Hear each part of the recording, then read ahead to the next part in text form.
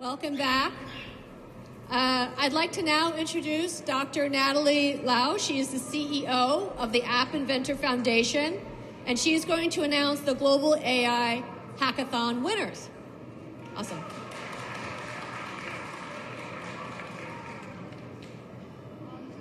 So, hi everyone, my name is Natalie and I run the App Inventor Foundation. And before that, I was actually a student at MIT for almost 10 years. I was an undergraduate, master's, and then PhD student there, working on AI and education at the MIT App Inventor Lab, which is a part of the MIT RAISE initiative. And today we're going to be celebrating the first ever Global AI Hackathon and announcing the final winners. And hopefully looking at these projects will inspire some of you to learn more about different types of AI as well. So as all of us know, the past year has been huge for AI innovation and impact. And AI education has been more important today than ever before because we want to be able to empower everyone to be able to navigate the world they live in, participate in really important policy discussions, and also prepare for the future of work. And as Robert alluded to earlier, at MIT, we think that one of the best ways to teach AI is through computational action. So we want to get students engaged in building hands-on AI tools and AI apps that actually have an impact in real-world scenarios. So apps that can improve their lives and help their communities. So this year, we launched the Global AI Hackathon. And our goal was to get students to create apps towards two themes: health and wellness and climate and sustainability. And participants use the MIT App Inventor platform, which is a completely free and open source web platform for making apps that we host here at MIT. And it has 20 million users all over the world, half of whom come from the developing world. There were 4 tracks to this competition. Youth team, composed of 2 to 5 team members of students under 18, youth individual, adult or mixed age team, and adult individual. And winners from each of these 4 tracks will be invited to present their projects at the MIT AI and Education Summit this July. So today, when we announce the winners, we're going to be seeing the videos from the 2 youth winners, and the videos and apps from the adult winners will be featured on social media and our website shortly thereafter. And again, this Global AI Hackathon was sponsored by DP World, hosted by the MIT RAISE, and organized by the App Inventor Foundation. So I wanted to share some statistics on participation for this year. We had 1,078 people participate from all over the world. The median age was 16 years old, but the youngest was 7 years old, and the most seasoned was 73 years old. So amazing range of participants. And our participants came from 91 different countries and regions, from every single continent except for Antarctica, and 55% came from the developing world. I also wanted to share the top AI tools that our projects used. These are super interesting. So perhaps unsurprisingly, 66% of projects use large language models and chatbots. And these were like ChatGPT and Gemini. 50% used image classification models, including Teachable Machine and Personal Image Classifier. And 47% used some sort of speech recognition or speech synthesis models. And as you could probably infer from these numbers, a lot of the apps that we saw use more than one type of AI. And we were really excited to see students getting really creative with multimodal AI apps. We had an amazing judging panel of 106 volunteer judges from industry, academia, nonprofits all over the world. And we also really wanted to thank teachers from over 30 schools who took time out of one of the busiest months of the school year to volunteer and judge this hackathon. And now please put your hands together for the winners of the Global AI Hackathon. So the youth team winner is SignLingo.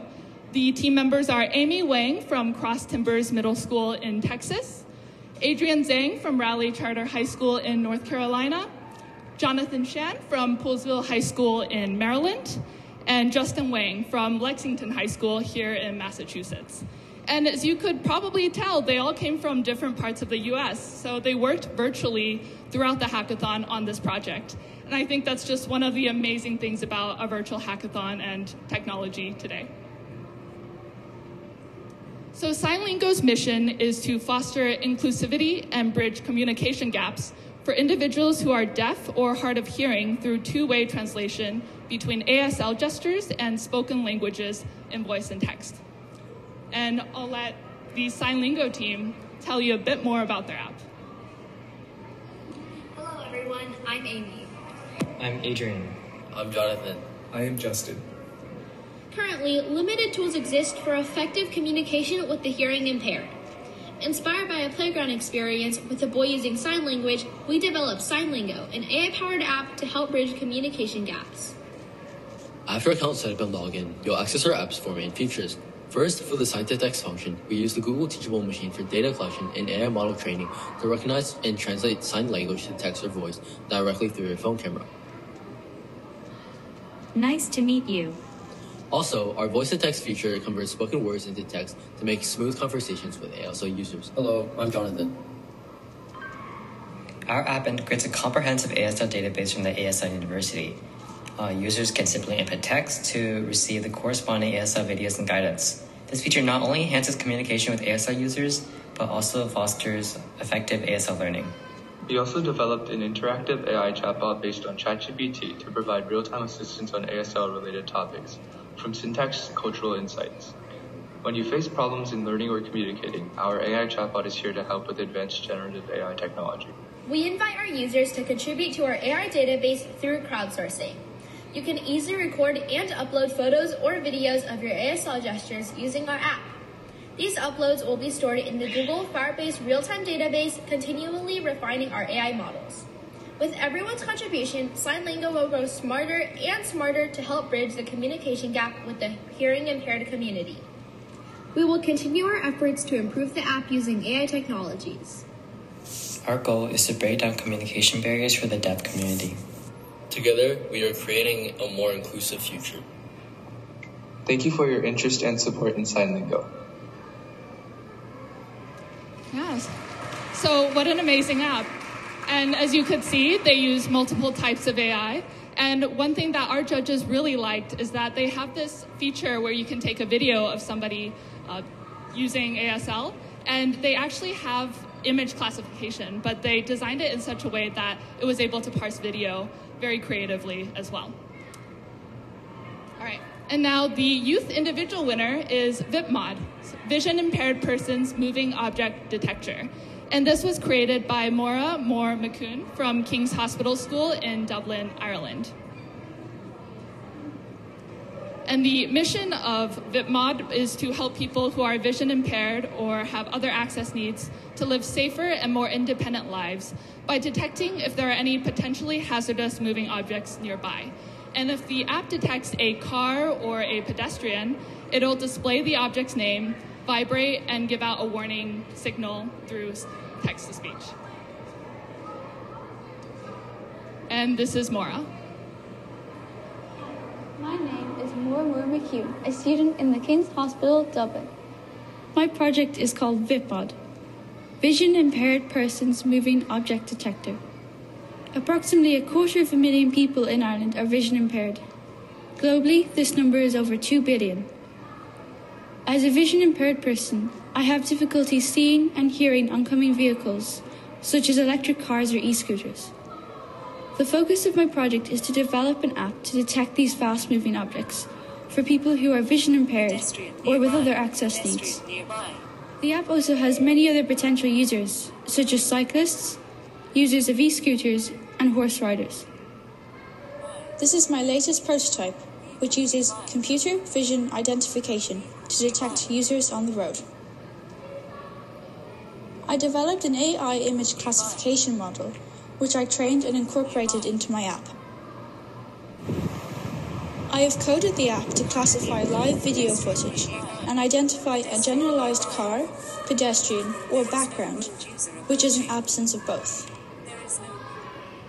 The app can detect vehicles against several backgrounds, such as rural roads and city streets.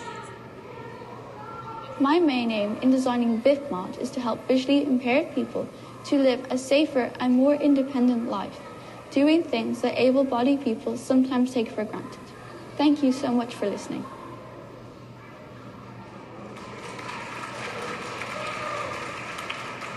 So this was a fantastic project, and Mora shared that she actually collected 1,000 images when training her image recognition model. So that's some really serious research there. The adult team winner is Neot Talk. This team came from Kanagawa Institute of Technology in Atsugi, Japan. And the team members are Seo Yukito, Tomoya Sato, Shitara Kaede, and Dr. Takano Kosuke. Neot Talk's mission is to help people who have lost communication opportunities due to online classes and remote meetings during COVID relearn how to build empathy and friendships by practicing conversations with an AI character. And these characters have customizable voices and personalities as well. So please give it up for Neot Talk.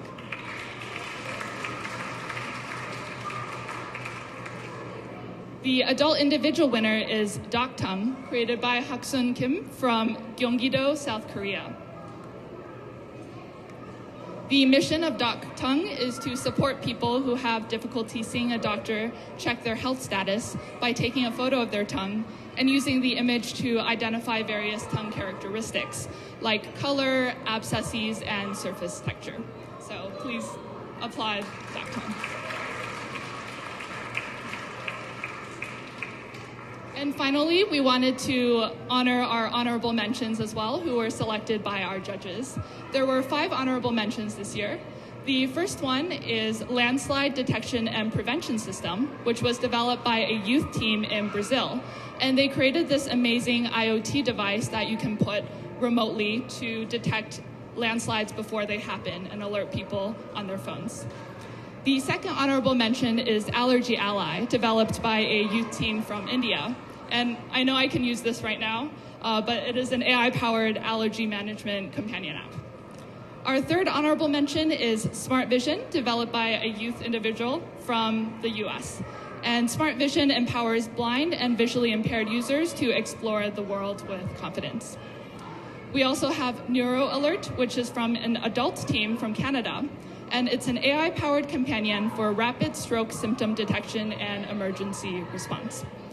And our final honorable mention is Moya Moya, which was an adult individual submission from Japan. And through dialogue with Moya Moya, users can dig deeper into their unverbalized feelings and deal with them in a positive way. So thank you so much for attending this event and participating in the Global AI Hackathon. And if you're interested in meeting these projects and creators in person, please come to the MIT AI and Education Summit this July. Registration is now open.